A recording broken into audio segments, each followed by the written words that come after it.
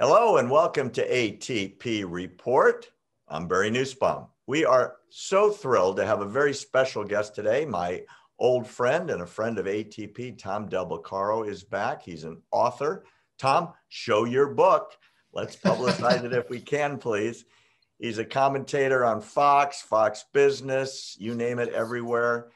Former head of the Republican Party in California, former almost senator from California. Nice to see you again, Tom. Great to be on, and thanks for all the work you continue to do. I appreciate you as well. I've got so many questions to throw at you because as we talk, you seem to know a little bit about everything or a lot about everything.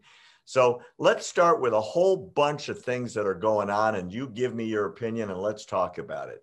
So to begin with, woke culture has fallen off a cliff into an abyss of stupidity. The latest example is what's going on in Portland, Oregon. There's a high school that just changed its name from President Woodrow Wilson to a lady that was a Black Lives advocate 100 years ago. And she is not racist. And they decided that Woodrow Wilson is racist. But here's where it got weird. When they were picking the mascot for the school, and everybody voted, the kids, the trustees, the school board, they all love this idea of evergreen because there's so many evergreens in Oregon. But then right before the final vote, someone came up with the idea that, well, in the past, 100 years ago, Black people were getting lynched from trees. So picking a tree as your mascot is racist.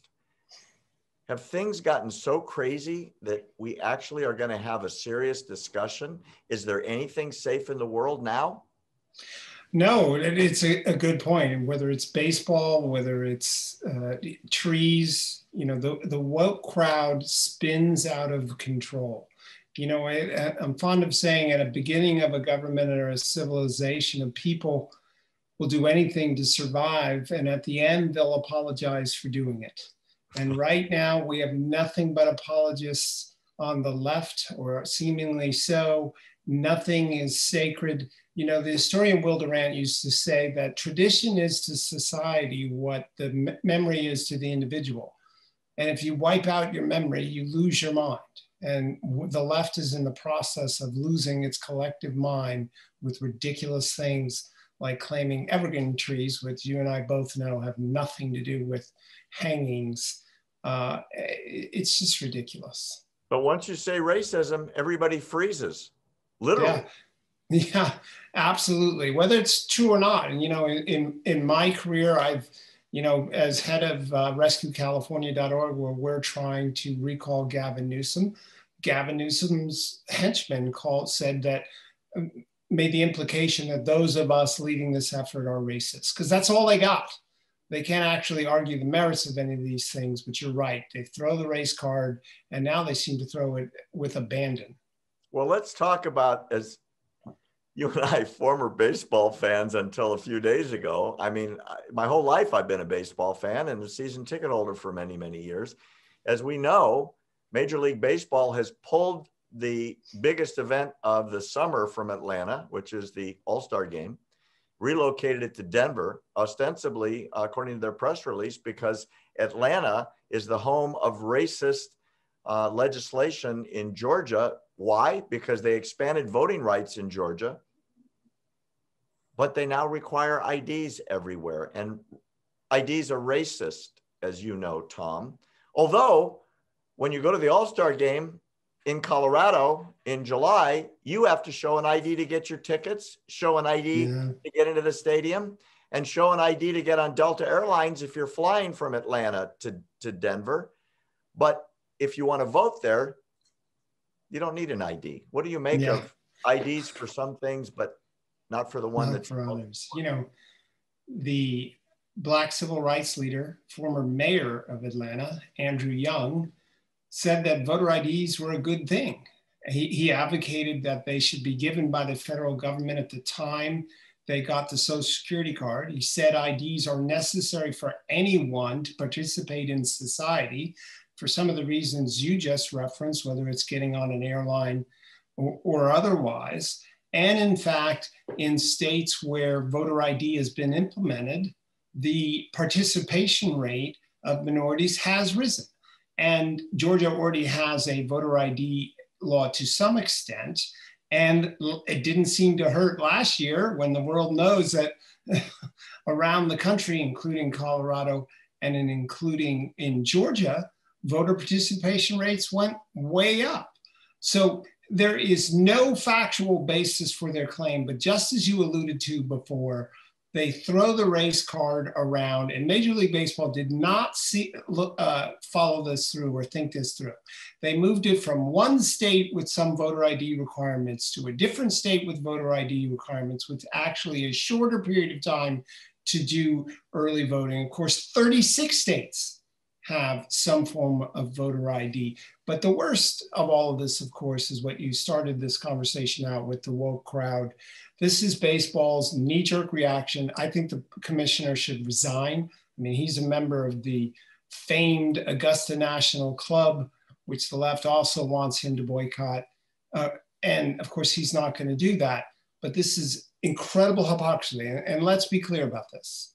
Major League Baseball just upped their contract with China, which is crushing democracy in Hong Kong. So it's okay for baseball to make money in China, where they also do live organ harvesting on people. Literally, the government harvests organs from live people and then leaves them to die.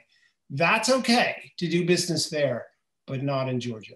Very well said. And I don't think there's a rational, logical explanation that you and I could concoct that would make what they're doing even somewhat okay. On another note, a very interesting story out of Australia this morning.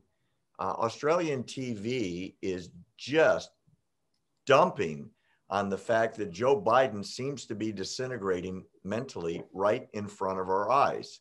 I'm going to read you a quick quote on how they describe our president of the United States. They say that our president, Joseph Biden, is illiterate, incoherent, and cognitively deficient.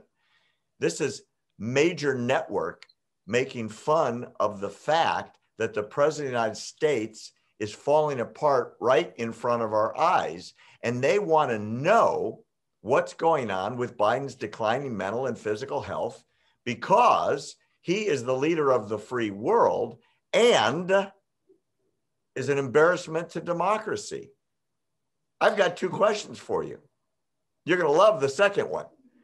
Question one, Tom, why are we talking about it? Why is the rest of the world talking about it? Why isn't the United States press talking about it? And number two, are you ready for your old friend Kamala Harris to be president of the United States?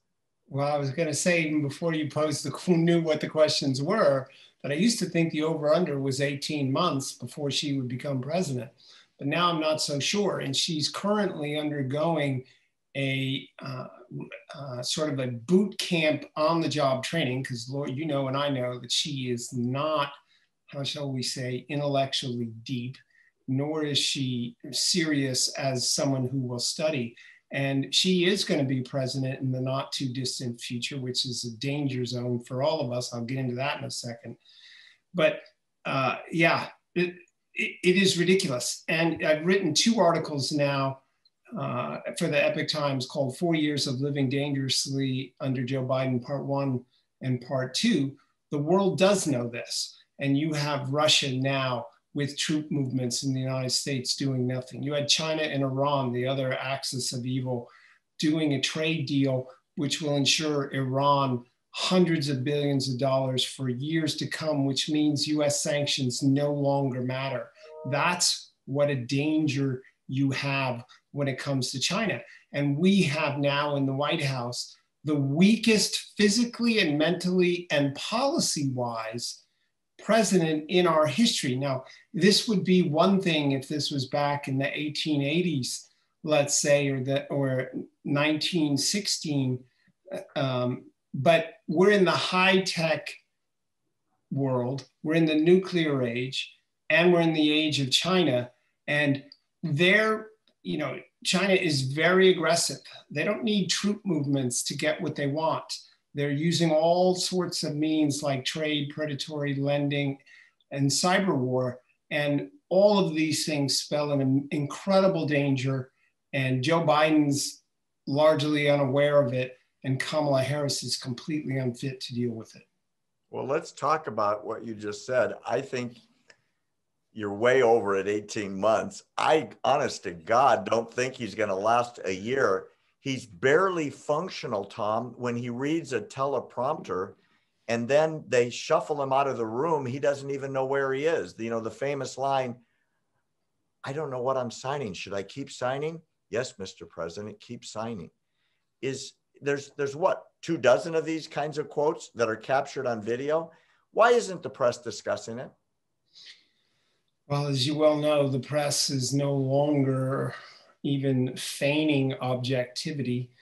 Ever since, you know, for a good period of time from our founding up until the early 1900s, we had a biased press. And then it was for a period of about 50, 60 years, it was somewhat balanced. Then with Vietnam, the left press took over, and now it has no compunction about giving you the news. It is purely slanted on the left. They don't want Democrats out of power. Therefore, they will hide the truth or lie about it in so many fashions. And it is an incredible danger to the United States now and to the world. So let's go to the next step. First of all, I agree 100%. Here's the scary start. You've got a guy that is declining right in front of our eyes. Day to day, you can almost see it. It's palpable, and it's embarrassing and it's sad. And more importantly, for a national security analysis, it's terrifying. What about the replacement? You know better than anybody in this country, having been in California politics and been on the ticket at the same time as our vice president. What can you tell us from an insider's perspective that we should know about her as president of the United States, should that happen? Well, I can tell you from my 2 debates with her, it was very obvious that she did not have any depth of knowledge about foreign affairs. It's never really been a concern of hers. She went to law school. She, let's just say she partied a bit to get ahead in politics. How's that for being diplomatic? That's a great euphemism. and even in those positions, insiders will tell you that she wasn't very studious. She didn't steep herself in policy. She was very political. Foreign policy is not something you can pick up overnight. It is a study. And, you know, I remember in the debate, she was asked about Obama's Syrian policy and she couldn't answer, because she probably didn't even know it, let alone not wanting to criticize. But, you know, his Middle East policy had flaws. She couldn't point him out. And now she's going to have to rely on naive leftist advisors.